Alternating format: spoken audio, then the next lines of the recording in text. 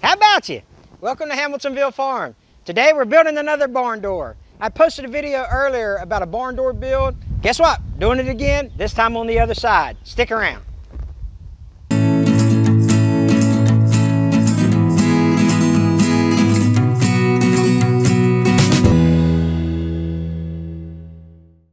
Before we begin, I want to show you the barn door hardware that I bought to get this project done. Okay, let's take a look.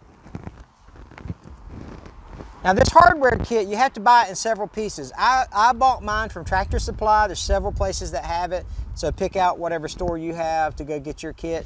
But what I chose was this 10-foot long rail. All right, this rail will actually be, we're gonna make a 5-foot door, so we bought a 10-foot rail. And so this rail has tabs on it. You can see the tabs here, and you put lag screws in that, and that's what's gonna secure this rail to the barn itself. And then you have to buy the wheels that travel inside the track. All right, so these wheels will go inside here. It's got a groove, you can see that. You place them in through the end, and these wheels will travel up and down the track for your barn door to open and close. You also have to buy brackets. These brackets will attach to the barn door itself, and that way, and you attach the wheels to the bracket to keep the door sliding back and forth. Something else you have to buy are the end caps. All right, these end caps go on the end of this 10-foot long rail, and that keeps your wheels or your rollers from going outside and coming off, and that way your barn door stays secure inside the rail. We did buy a latch to go on it, and we'll put a handle on it as well. So those are the parts that we're going to use, and we think that the 5-foot opening is plenty for the little mini pigs we got. If we get a pig that's bigger than 5 foot wide, we're in trouble, right? So the 5-foot opening is going to be plenty enough to get our barn animals in and out. All right, let's get started on the construction.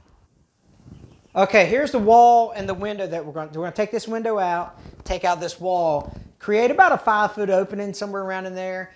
And so what it's going to do is going to allow a center walkway. So we'll have our chickens on this side, and we'll finish up these nesting boxes here, and then we'll have an opening here, and then our bunnies will be on this side. So we'll have pigs, chickens, bunnies. Eventually we'll get goats in here too. My wife wants dwarf goats or whatever, so what she wants she gets, right?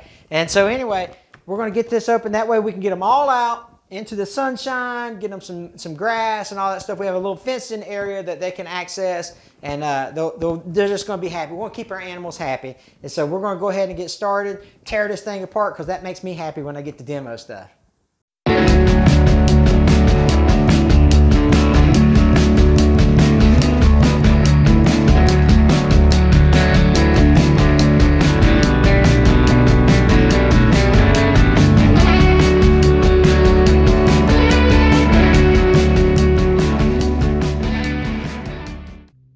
Before I continue my demo, I wanted to point out something. I'm going to be real careful taking off this particular siding. This siding that's on the interior of the barn is the same that they use on the exterior. So I think I can repurpose this to make the actual door width.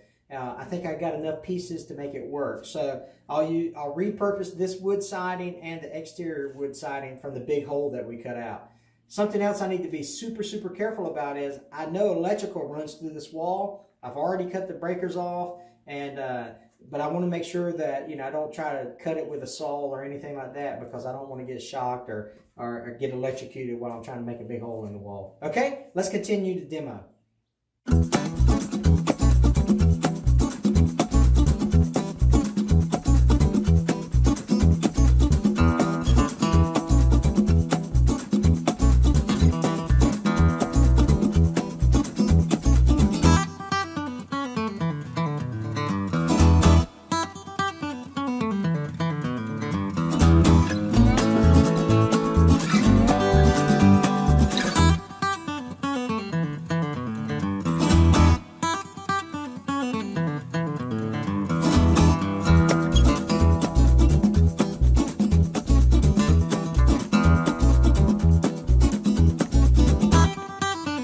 Now that we got the opening done, what we'll do is we'll take the wood that we removed from the interior and the exterior wall finish, we'll piece those together, make a door out of it, get the rail set up, get it all framed up nice, and we be done with this barn door. We're almost done with the project. So let's finish this thing up. You want to?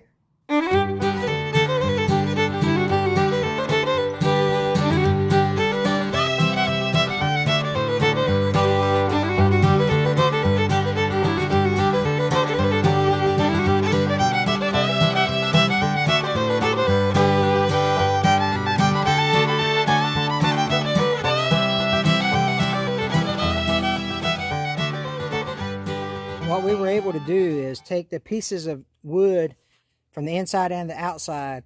And so these two pieces we laid together there, and we're going to make those 52 inches wide. The door is going to be 52 inches wide. The opening is 48 inches. But those are 52 inches wide, and we're going to cut them at 41 inches tall. Run a 2x4 across the center of them, and then we'll match them up to this piece. We'll make that 52 inches wide and cut it at 41 inches. And that will have us our 82 inches at 52 inches wide with a 2x4 running across the middle. All right, so that's what we're going to do next, is get all these fit to size.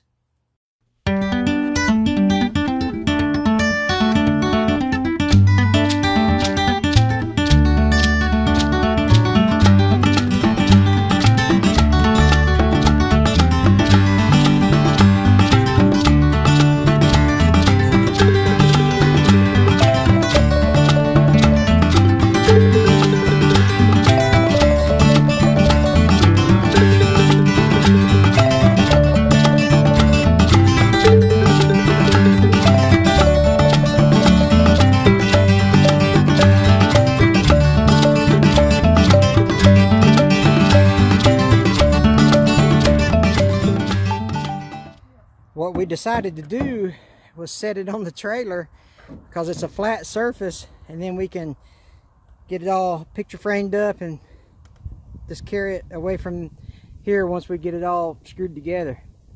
Can't believe it turned out, even the seams matched. So we were pretty excited about that.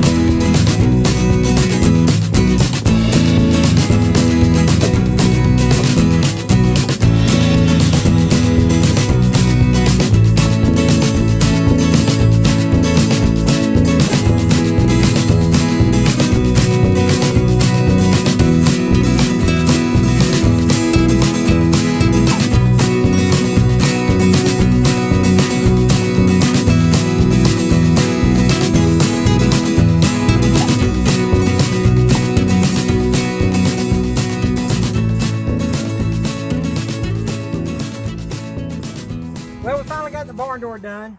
It took all day, but you know, we were doing other projects as well. We were actually doing some painting around and running some more lighting in another pole barn. So, but we got this done today with the help of my good friend Steve, and we were able to knock this out. All I got to do now is put a latch on it, a handle, and paint it, and it's good to go. So worked out good. I really like this rail and roller system a lot better than I do the kind of the overhang hook system that we used on the other side. But anyway, so now I've got two barn doors on the barn, so it's pretty cool. And we can just go, the animals can go in and out a lot easier this way. So we're pretty excited about that.